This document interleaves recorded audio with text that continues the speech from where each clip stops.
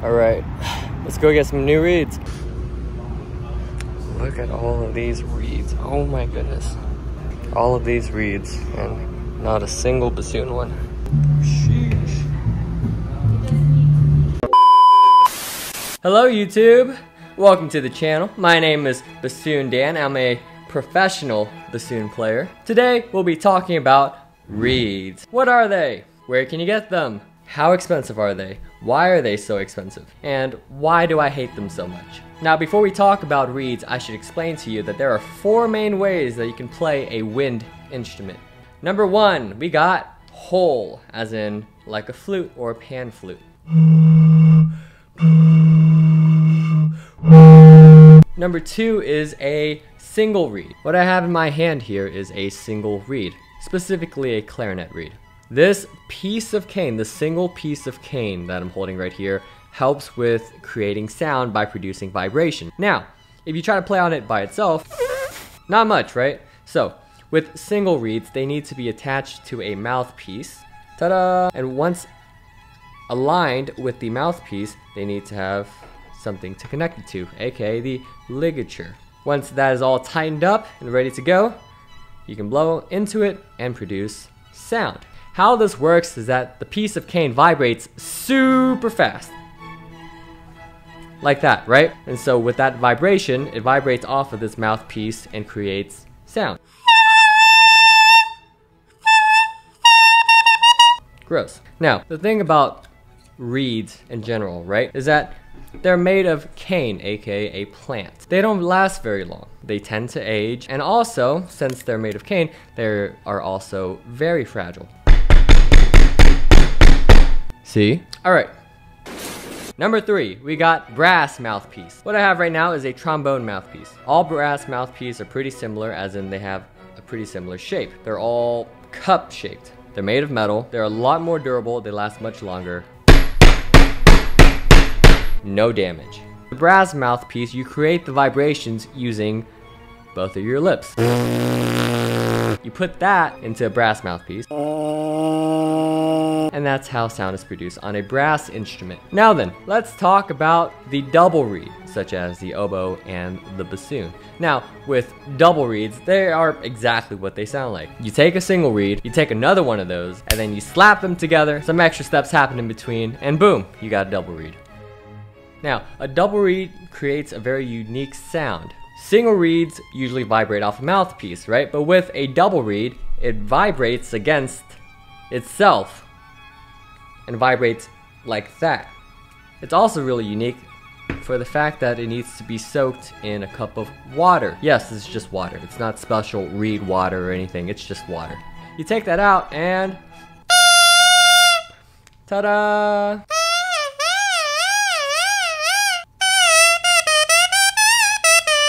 Now with the mouthpiece and box of single reeds, you can easily get this at any music store. Heck, you can even get this at Guitar Center. However, with double reeds, that presents a different problem. And that's the topic of today's video. I'm going to be talking about all the different ways you can obtain reeds.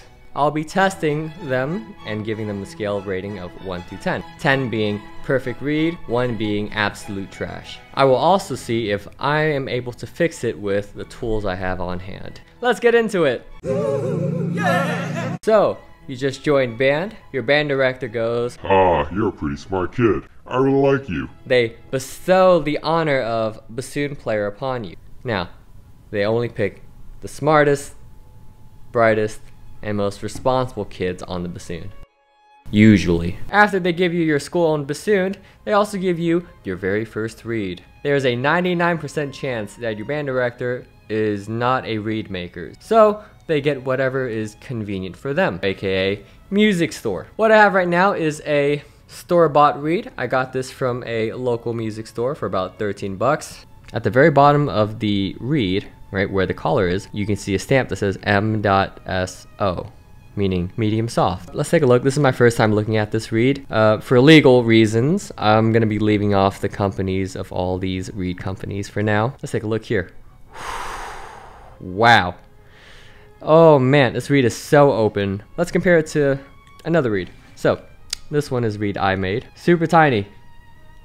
Super big. Yes? Now I bring this up as a main problem because when the aperture, aka the opening of the reed, is this open, there's too much space for the reed to vibrate back and forth. So if you try to blow on it, no sound will come out. That's an easy fix. Right now, I'm not gonna do anything to this reed. I'm just gonna soak it, I'm gonna play on it, and I'll give you some first impressions. Alrighty, good news, I got sound out of it. Bad news, it's so flat, it's registering as like maybe a B natural. For beginners, this could be very discouraging. Oh, first time I ever played, it's so flat that I can't get the right sound. Right now, what I'm going to do is I'm going to take my pliers, close it up.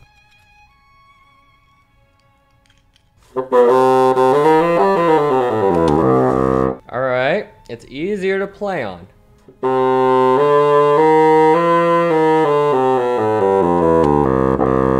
Okay, right off the bat, the E's and F's are very flat. Usually for bassoon reeds, if these notes are flat, it tells me that the reed is a little too long.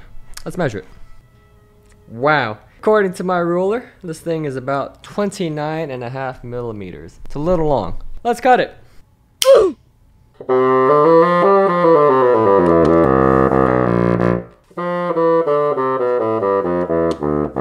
We fixed the pitch issue. We close the reed, we cut the tip. Now, when you cut the tip like that, it also makes our new tip a little denser. I'm going in. Wish me luck.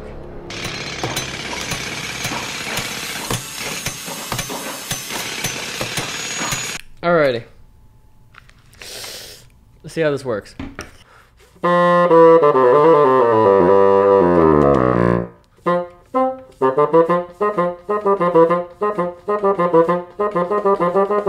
Oh. Good news. It kind of works. It's still a little bit firm. I would need to do more work to this reed off camera, but pretty doable. The next reed we're going to be looking at is this one, this next door bought reed. Now this one is purple.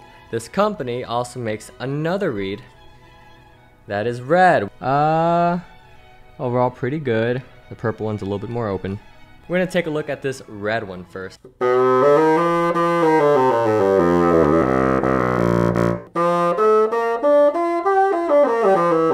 Oh, first off, it's very hard. It's so firm. Me, a professional, I'm having a hard time trying to put air into this thing. This is a reed that's marketed towards beginners. I'm gonna measure it. Let's see. Okay. Everything checks out.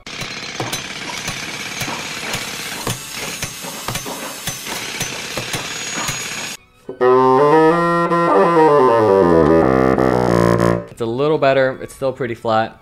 I'm gonna have to take a look at this. It's more or less the same problems as the green reed. I think it's a little too long. It's a little too dense. This reed's a little too thick. I'm gonna put that aside. That one wasn't too bad. Purple one. It's in tune. More or less the same thing. This reed is thick with minimum 2 C's, maybe up to 7. Alrighty, let's try it out now.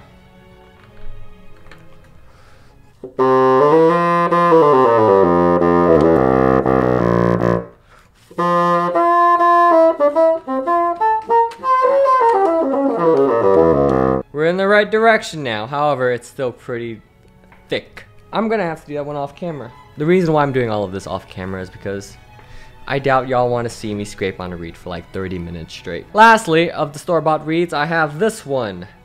Right? Not as common as the other reeds, but still pretty important.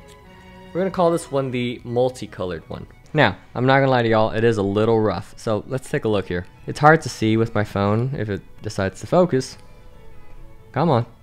There's a lot of unevenness between the two blades here. So ideally we'd want both the blades to be pretty much the same, like an oval. Right now it's a little bit lopsided, but you know, I've seen worse. In terms of scraping, there's a lot of nicks throughout, but you know, don't judge a reed by its cover. Alrighty, let's take a look. My guess, more or less the same as before. I think this one might be the shortest one so far. It is definitely the softest reed so far, so I'm not feeling good about this.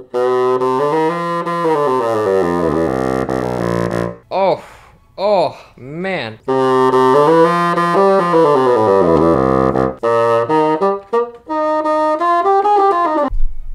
little hard to see on camera, but this reed is pretty soft compared to the rest. Now, there are pros and cons about soft cane versus hard cane, right? Soft cane is a little bit or a lot easier to play softer dynamics and really soft high notes. However, tendency to be sharp throughout most of the bassoon overall does not feel good on the face.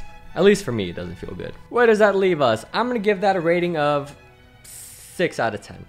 I don't hate these reeds. I know my reaction is whatever, right? Oh, I don't hate these reeds. I think they're a very convenient way to get reeds whenever you don't have a reed maker available. Having said that, this is like if you bought a 2-piece suit at H&M. Could you get away with it? Yeah, sure. You can wear it to a wedding, you'll get by with it, it'll look nice. It'll do the job just fine, right? Chances are you're probably going to need the suit tailored. The sleeves might be a little too long, the pants might need to be hemmed. You could get away with not doing any of that and looking pretty decent. However, for you to get the most out of that suit, you would need to go to a tailor to get them fixed for you so that you are looking your absolute best. These reeds aren't bad, they just need some TLC from an experienced reed maker. That's pretty much it. I think they're pretty okay when you first start. As you become more experienced on the bassoon, I think we should start moving away from these reeds. Pros, pretty easy to get, pretty cheap. Cons, they need a lot of TLC for it to be decent or usable or in tune. Yeah. So now your band director's telling you, Hey, you probably need more than one good reed. You need at least maybe 3. you tell your parents, Hey mom, hey dad, I need a new reed. okay, cool, how much are they? For one bassoon reed, it's about $15 to $25 per reed.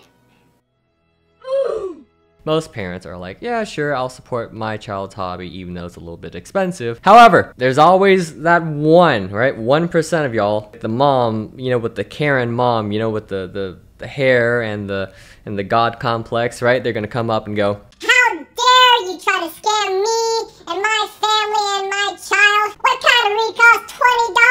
I can get a box of 10 saxophone reeds for $30. Don't try to scam me. I played saxophone when I was in high school back in 1980. okay, maybe you're right. Maybe reeds are too expensive and you can probably find cheaper alternatives. You go on Google and you go bassoon reeds for cheap, right? And then you find an Amazon listing and you can get 5 for the price of 1. Aha! I told you. You try to scam me. I can get 5 for the same amount for 1. How dare you? My husband's an ex-Navy SEAL. Anyway, I'm gonna be trying them out. Money shot. Oh, Jesus. Alright, I don't know why there's a plastic film over it, but sure.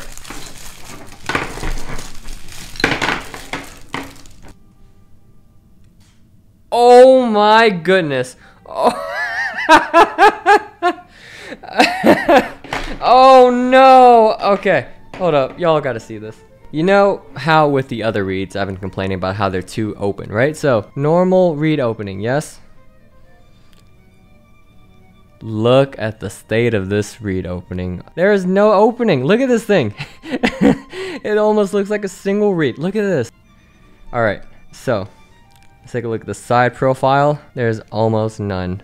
Wow, look at the state of this thing. And then we flip it. Oh my goodness. Alright, couple things to point out here.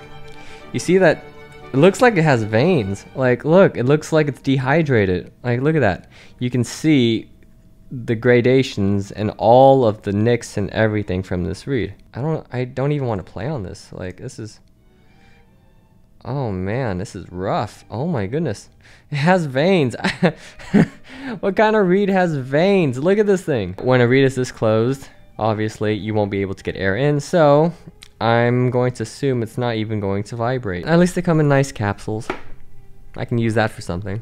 Alright, I guess I should try it. Okay, it vibrates. Alright, well, let's give her a go.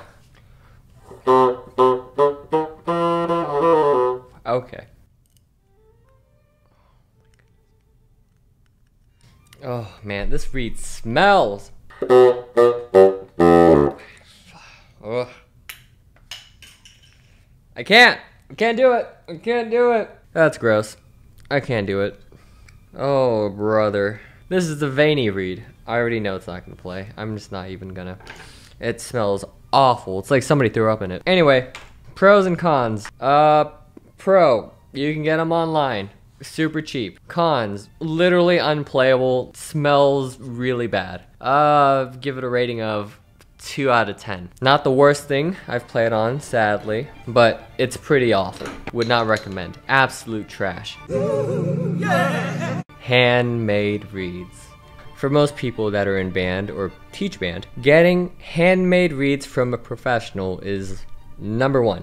However, it's also the hardest way to get reeds. Let me explain. There aren't a lot of professional bassoon players. Besides being really hard to find, they're also really expensive. Dare I say $25 to maybe even $35, maybe even more for one reed. Being a professional bassoonist myself and also making my own reeds, I kind of have to side with the pricing here. Why you booing me? I'm right. A lot of the pricing of these professionally handmade reeds is due to time and labor. I don't have enough time in this video to explain how to make reeds. That's going to be its own video. Hint, hint, wink, wink. I'm going to summarize it as best as I can.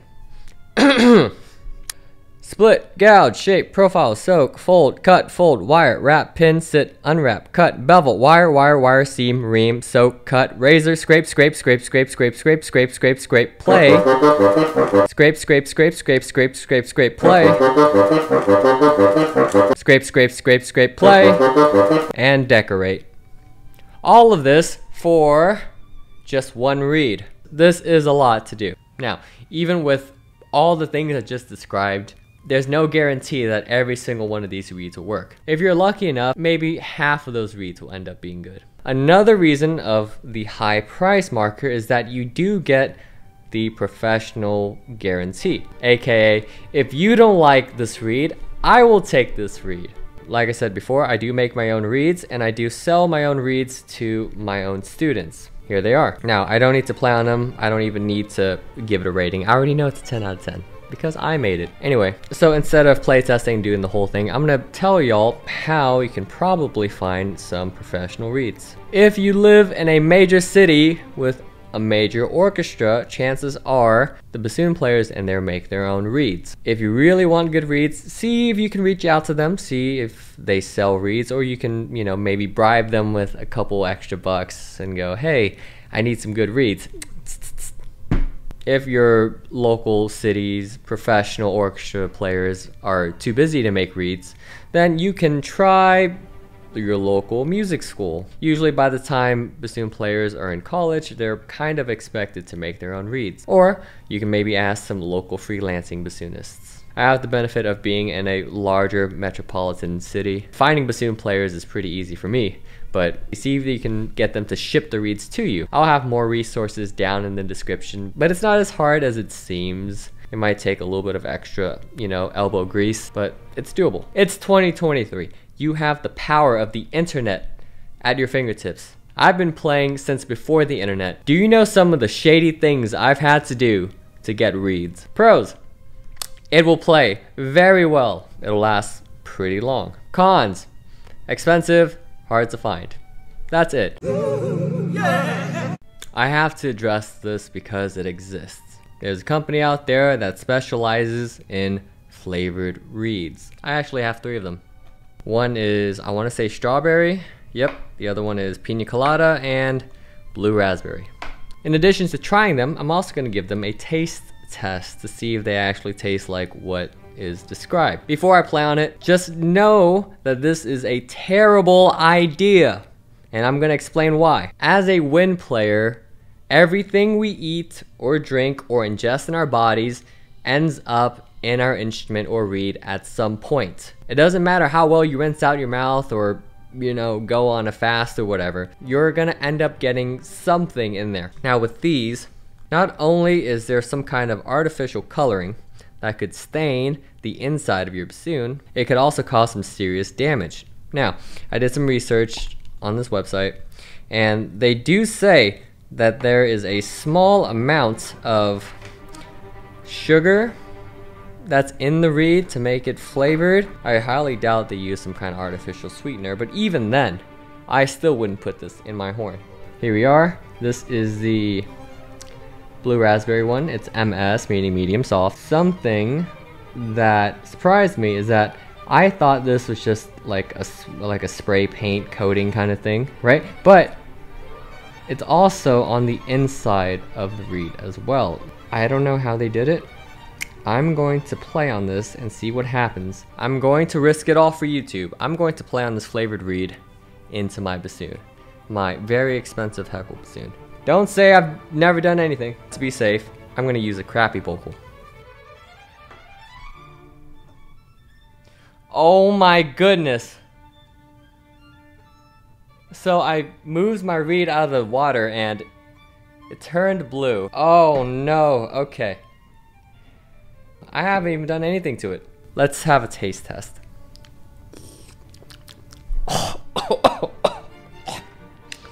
Oh, that's disgusting.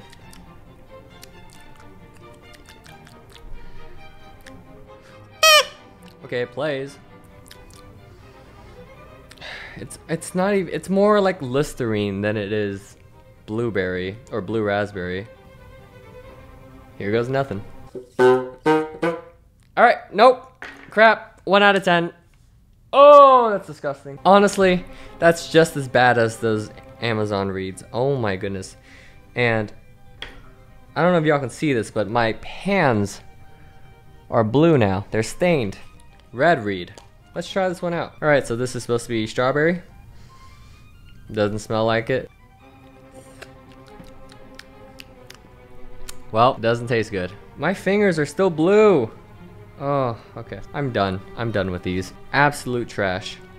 Would not recommend. This is a company called Flavor Reeds. Do not buy from them. I cannot recommend this at all. This reed absolutely sucks. Do not get this reed. Anyway, it doesn't matter. The company is out of business. Yeah. I have to make this its own section. I've had so many students come up to me and ask, "Excuse me, sir. Something's wrong with my reed. I can't get it to play. Can you take a look at it?" And then I take a look at it and it's literally rotting. Let me make one thing clear to you. If I ever see one of these reeds, I'm gonna sit you down, I'm going to carefully grab that reed, and I'm gonna... Gone. Like, I'm not talking low orbit, I'm talking deep space gone. It's flying through the cosmos at near light speed. If I get lucky enough and my aim is good, it's gonna bounce off the Voyager 1. "But sir, it plays so good, I can't throw this away." Or whatever other excuse you have for it. "But I made my middle school's top band with this reed. I made my high school's top orchestra with this reed. But I made all region band on this reed. I can't throw it away."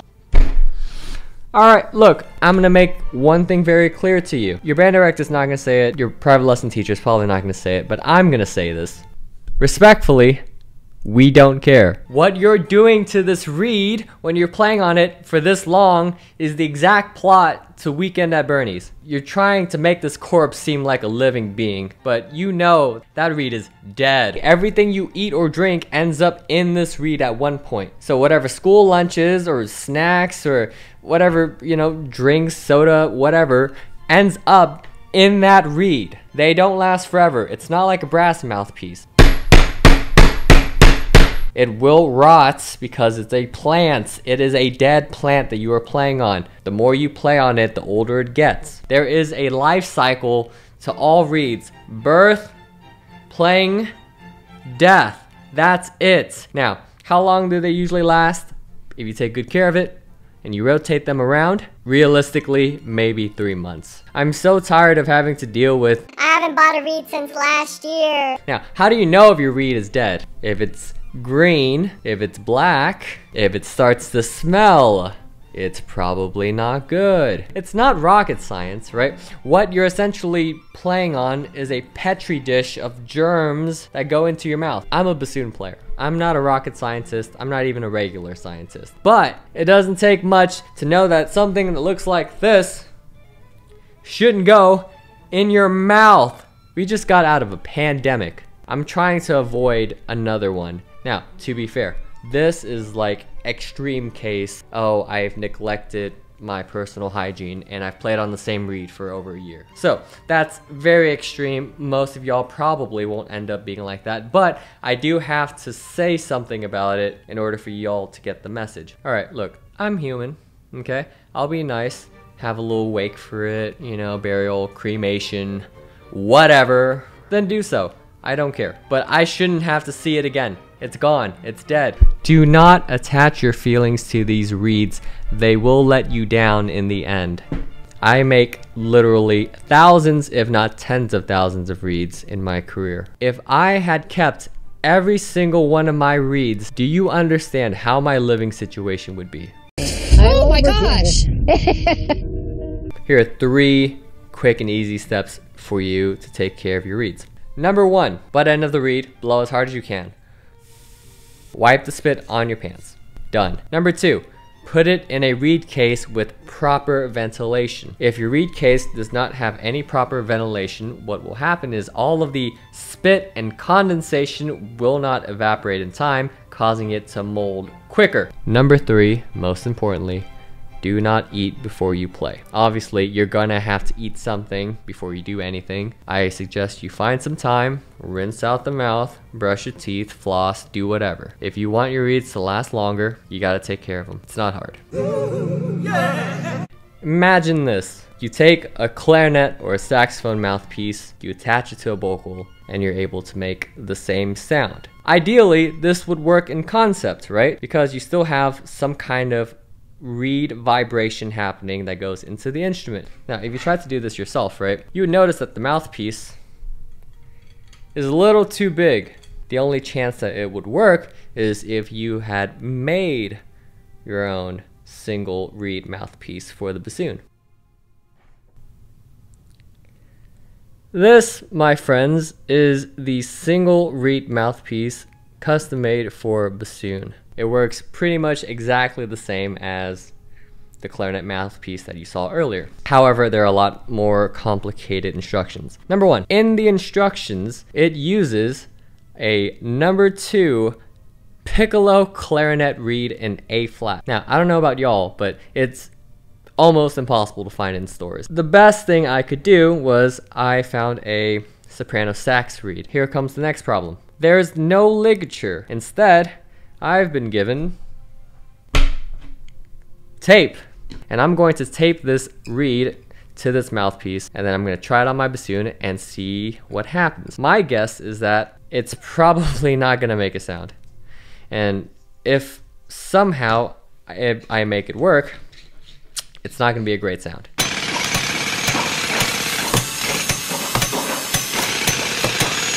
Look at the state of this thing. Oh man, this looks awful. Alright, now before I try it, I'm gonna see if it actually makes a sound.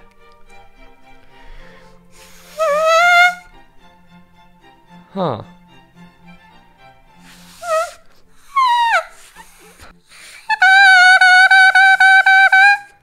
Okay, so it makes a sound. That's kind of promising.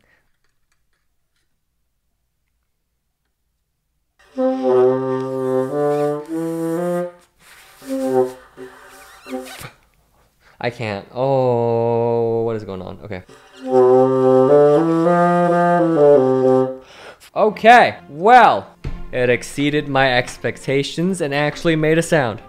Pros and cons. It's unique. It looks cool. If you're really desperate for it, you can make it work with one of these reeds. I guess if you have absolutely no other way to get reeds, then sure, give this a shot if you want to. Cons. I had to order this from out of the country. I don't want to say where, but it took a pretty long time to get here, and it cost more than what a regular reed would cost. So, is it worth getting? No, not really. I mean, I kind of got this because it was kind of fun. On a scale of 1 to 10, I don't hate it, but it is pretty bad. I'm going to give it a 2 out of 10. I can't recommend this to anyone. Maybe it'll work better with the number 2 piccolo clarinet reed in A flat. I'll see if I can get one of those and try it again. Overall, it's not the worst thing I've played on. I don't know why you would need a mouthpiece to begin with. Just buy a normal reed. Lastly, I'm gonna talk to y'all about synthetic reeds. We have the technology and we have the resources. Synthetic reeds are relatively new in the market. Now, a synthetic reed is basically made of plastic, essentially, instead of the normal cane. I know a lot of people really like them, and I know a lot of people really don't like them. We're gonna try out some of these, see what happens. This is a normal reed, right? Here is a plastic reed. Now, right off the bat, you can already tell it's much glossier than the other one. It's also a little bit darker. Maybe from a distance you can get away with it, but this is just a simple plastic reed. Now, I've never actually played on this plastic reed before. Do I need to soak it? You know what? Sure, why not? Let's soak it. Oh, that's harsh. It's very firm. It almost wants to bite back at me. Let's try it out.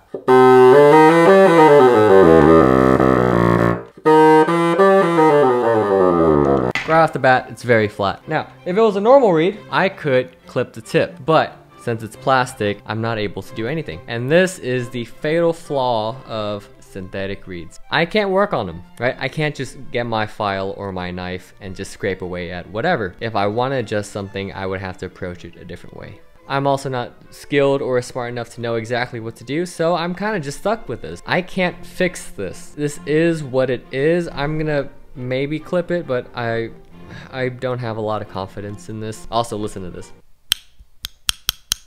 That's plastic. With this reed, I'm gonna give, it's literally unplayable. It's 1 out of 10. It's trash. It's maybe a step up from those Amazon reeds, but not much. We have the Leger synthetic reed. I've been asked many times about my opinions on this reed. I know a lot of people that actually prefer this over normal reeds, and I've seen a lot of people do really good things and get away with it with this reed. I'm gonna test this and see what happens.